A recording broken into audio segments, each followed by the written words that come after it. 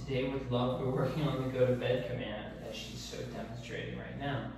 What I want to do is I'm going to take a piece of food and I'm going to make it super obvious to her where that piece of food went. There we go. Let's just get her off the bed. What I want her to do is to come back to this bed, target it, and then lay down. Yes, what a good girl. That's the go to bed command. Find the bed, lay there, and stay there until I release you. The way in which I work on the stay is by giving her copious amounts of treats. What a good job. Yes. When she's completed the stay, I tap her on the head, release.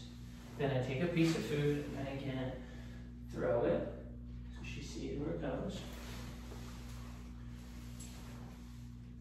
Then I say, love, go to bed. Patience. Yes, what a good girl. That's so good. Again, give her a bunch of treats. Give her the big hand signal. Stay. Yes.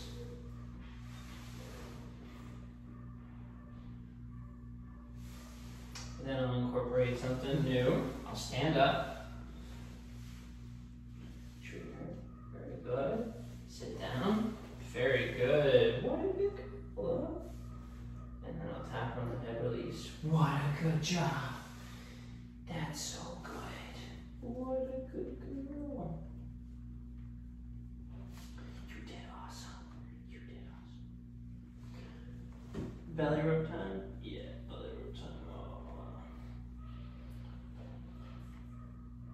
So that's the beginning of the command. Helping her understand to target the bed, arrive at it, lay down on it, and stay there until released. And what I want to do is build a really strong association, positive association with the bed. When in doubt, find the bed and lay on it. That's how you get the most treats.